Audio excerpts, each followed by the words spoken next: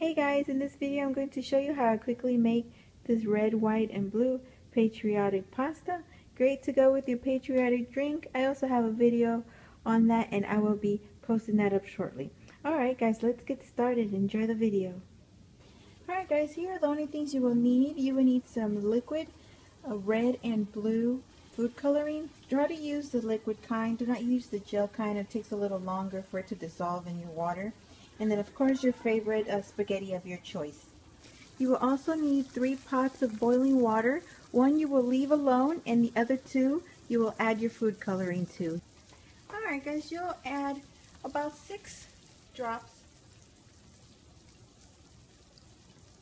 of your food coloring in. Depending on how big your pot is, you will see if it needs a little bit more color in there because you'll have more water. If you have a smaller pot, let's say you're making only for a couple people, you might not need to use as much because your pot will be smaller. I see here that it's a little bit on the light side because I have a lot of water, so I'm going to add about 3 more squirts just to intensify that red, or else your pasta will come out sort of pinkish and I want that to be nice and red.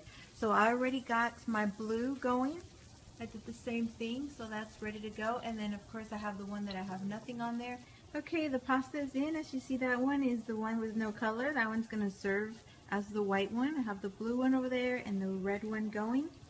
And you're just going to cook that as directed on the box. Alright, they're ready to get drained. I suggest to start off with the white and then do the red and then the blue. That way you don't mix them up. Do not mix them up. Keep them separate. Drain one at a time and put the pasta back into the pan. Drain the next one, put it back in the pan, and then do the next one and bring it back to the pan. Do not put them together right away because the color will bleed onto the rest of the pasta. Alright guys, so I have drained them. I started off with the white, then the red and the blue. As you see here, I have them in separate containers and I'm going to keep them like that till I serve them on the plate. Alright guys, your red, white, and blue patriotic pasta is ready to serve. It only took me about 6-7 minutes to make this thin spaghetti. I just suggest using a thicker spaghetti. It'll take a little longer to cook, therefore it'll absorb the color a little longer. Either way, they will stay pastel-y, almost matte color. They will not be a bold red or blue.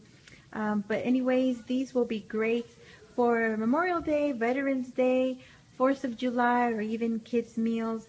Very nice treat and easy to do. I do highly suggest drain them separately. Drain the white first, then the red, then the blue, and keep them in separate pans. That way they don't have a chance to bleed into each other. Alright guys, I will let you go with that. Thank you so much for watching. Try these. They're very easy to put together. I will talk to you soon. Stay tuned for more. Have a good one, guys.